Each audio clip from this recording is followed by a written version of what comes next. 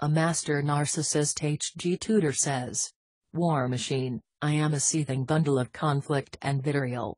I have my fury churning away ready to be ignited at a moment's criticism. The song once asked, war, what is it good for?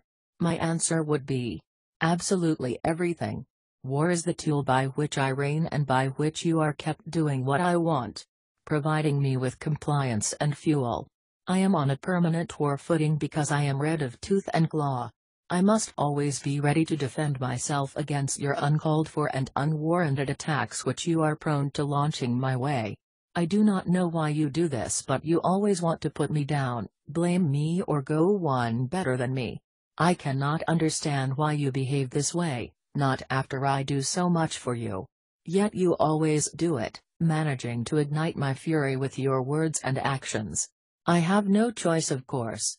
I have to exert my superiority over you, and if I was to ever fail to respond to your attack, then I would be doomed. In fact, so used have I become to these unnecessary and gratuitous assaults which you launch against me that I will often launch my own preemptive strike designed to keep you in your place. I am in control. I am God of the world I have created for us, and you must always remember this. I would much rather not have to do this. I would prefer not to lash you with my vicious tongue, roll out a silent treatment, or in the case of the less sophisticated of our kind, subject you to a battering from fists and feet, but you bring it on yourself. You should know by now what I like and what I dislike, yet you infuriate me still by saying and doing the wrong things. I know you do it on purpose because you are trying to assert some kind of power and authority over me. I have no idea why you feel the need to do this, because you cannot ever outgun me. I have batteries of malevolent missiles to launch your way, megatons of vicious exploding insults to rain down on you, and so much firepower that I could annihilate you 100 times over. Yet, notwithstanding my superior armaments, you still insist on trying to do me down, and thus I have no choice but to smash through your boundaries, exert my control, and blitzkrieg you into defeat. You should know that someone like me who is in a permanent state of war readiness cannot be defeated. In fact, I know that you do know this, but you still exhibit some perverted delight in trying to prove me wrong. You should have learned by now that I am always right, and you should accept this. Yet you keep trying to correct me, or even worse, show me up in front of others. It is little wonder that in the face of such provocation that I erupt behind closed doors and steamroller you into submission. You then have the audacity to call me for my unreasonable behavior when you started it. This is why I truly do think that there is something wrong with you. Any nation that decided to embark on a full-scale war with the might of a superpower such as the USA would be deemed crazy. It would be a self-destructive and suicidal act. Yet, in the same way you see the might of my firepower, my array of gleaming guns, miles of ammunition, and battalion after battalion of trauma tanks, and you still provoke me.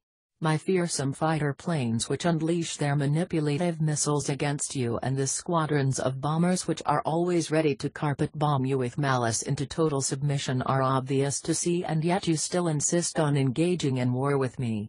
I am the Lord of War. It is what I have been created for. I am always ready for the fight. I am on high alert, and in the moment of a murmured insult I launch into action.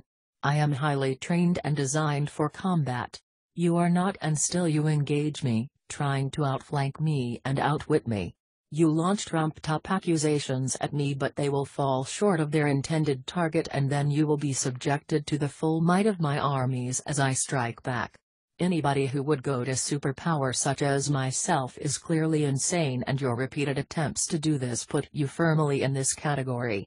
It is only the truth I therefore tell when my propaganda broadcasts to your family and friends point out that you are clearly unhinged. You are. Your repeated attempts to topple me bear testament to this insanity on your part.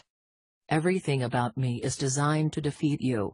I am the Anointed One. I am the king of this kingdom and can never be usurped. This is why I have been created as the total war machine. I have been designed in this way to always triumph, my ever-ready condition a necessary prerequisite to crushing any rebellion on your part. Why not for once finally submit to my hegemonic control? Why not recognize that you can never win and submit to my good governance? After all, I only have your best interests at heart. You cannot defeat a machine which is always primed for war. An outbreak of peace will do you the world of good, won't it?